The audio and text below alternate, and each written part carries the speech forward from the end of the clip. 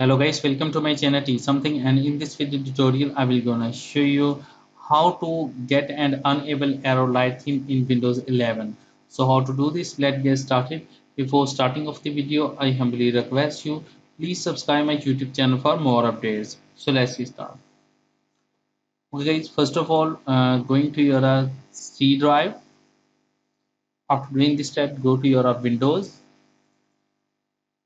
After that, you can find out a resources folder.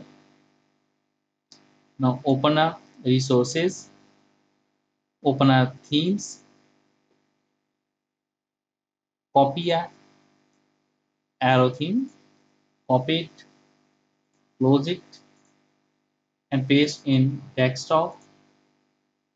After that, right click. First of all, rename it. Set a name is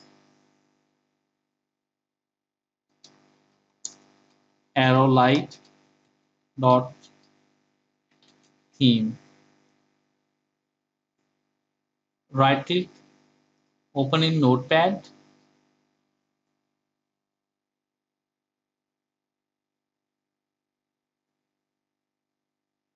Select a notepad and open it.